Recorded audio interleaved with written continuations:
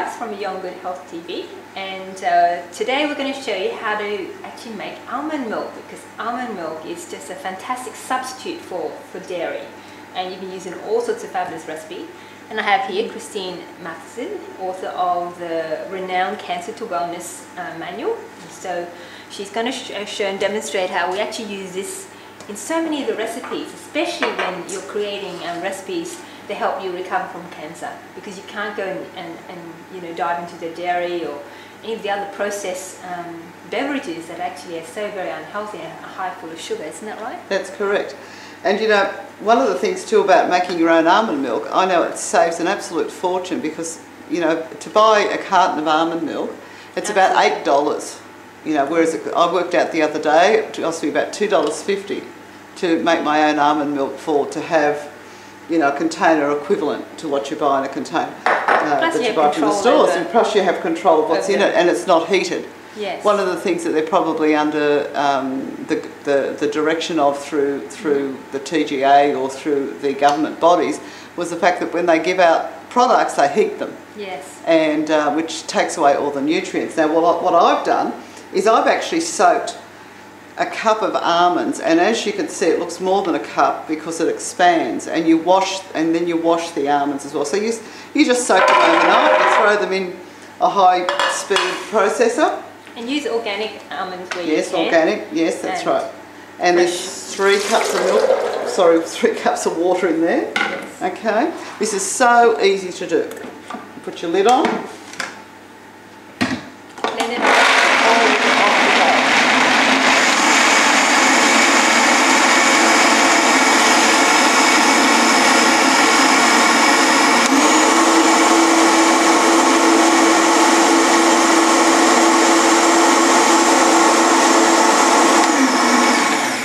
Now, done. So, this is a nut bag. You can use a sieve, but these are so cheap, go buy one. It's crazy if you don't.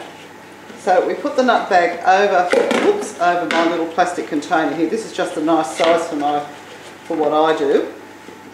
And you take off the lid, put that aside, and you throw your milk into here. Okay, and you actually strain it through the bag. And what I do with the pulp after I use this, nothing gets wasted. I actually use it in making vegetarian patties. So I actually, because I had always had this over, and you can use it for sweets as well, so on your dessert basis. Making biscuits and stuff. But I was always, because I make this regularly, I always had this over, and I thought, well, so I had to devise an almond meal. Is it in your burger? Yeah, it's in my recipe book. It's not in my main book, but so you have to buy my recipe book eventually.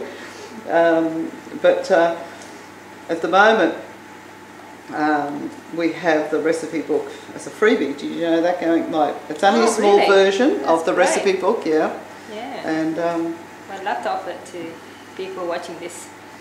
Yeah, it's if you buy the e-book, if you can't access, like if you live in America or something like that at the moment where the book isn't, you can actually buy the e-book, and I'm giving away a recipe book as well with it. It's not the full recipe book, as I said, it's just a mini recipe book, just to give people, so everybody was asking me for more recipes. I have quite a few of them in my main book, but this was just a little additive. So here, now, you've just got to have a bit of strong hands here.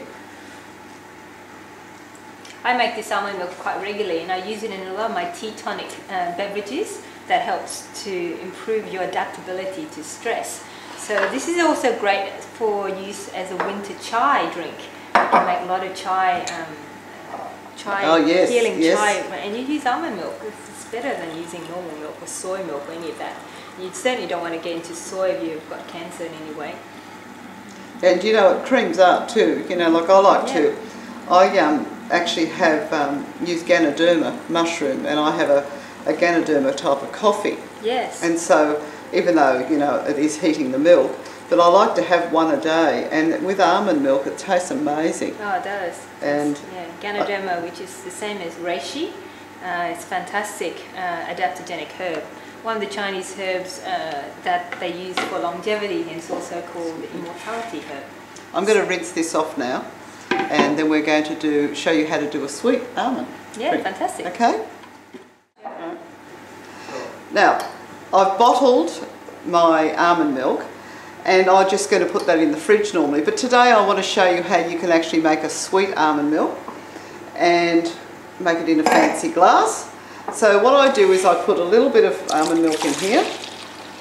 Normally it would be chilled. A little bit of organic vanilla essence. I love vanilla. And just put a little capful. Yeah.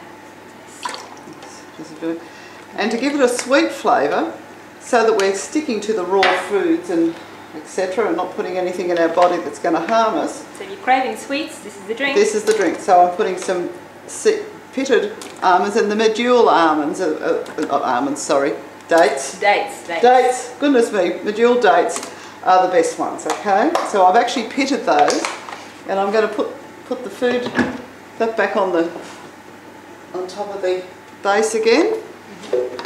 And we're going to mix that up.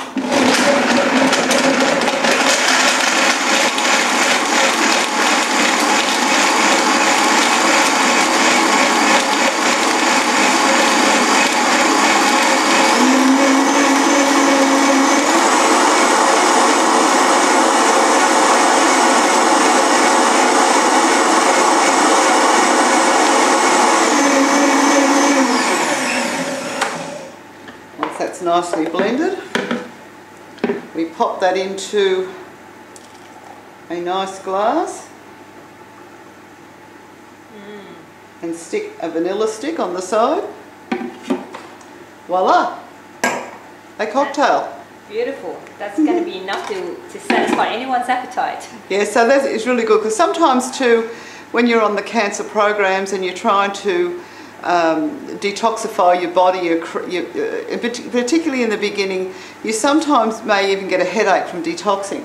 These are great drinks to have, especially in the evening if you're not feeling like that broth. Like I have a broth recipe that I put people on in the evening, and if they don't feel like that and they're a little bit headachy through the detoxification, this is a great way to stop it. Yeah, and you don't feel like you're depriving yourself. You're not, exactly. It tastes divine. So yes. Really you can get sucked into this and feel like you're really treating yourself to a great luxury, as well as being extremely healthy for you. Exactly, yes, yes. So great, so thank you for watching. This is Dr. Yung Price and Christine Matheson. Yeah, see you next time. See you next time, bye-bye.